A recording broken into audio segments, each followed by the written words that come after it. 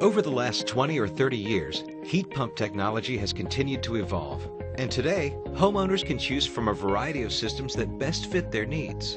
The VRF, or Variable Refrigerant Flow Heat Pump, is a heating and cooling system that does not have ductwork as a component of the overall system.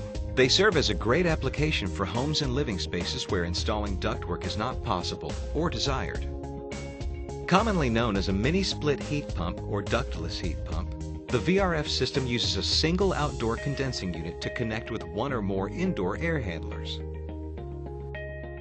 Refrigerant is cycled through the lines from the outdoor condensing unit to the air handlers, where the heat or cool air is distributed. Typically, the indoor air handlers can be mounted on the wall or ceiling and come in a variety of styles. Each zone has its own thermostat, and when needed, multiple air handlers can be controlled as separate zones, providing the right amount of heat or conditioned air for that zone.